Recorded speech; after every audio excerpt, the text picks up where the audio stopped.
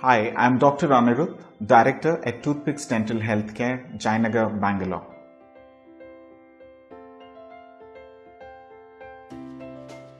Well, if the tooth looks yellowish or a little discolored because of the deposits of plaque or a thin film of plaque, probably sometimes when you brush it may just go off.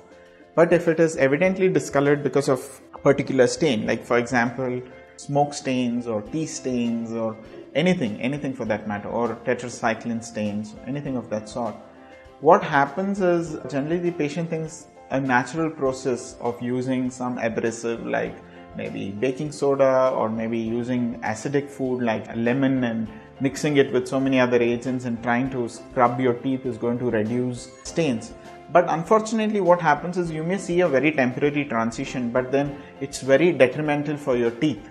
So the teeth layer, the superficial layer which is very important for the teeth, that's your enamel, and then the underlying dentin may all be affected because of using abrasives that are not very conducive for the tooth.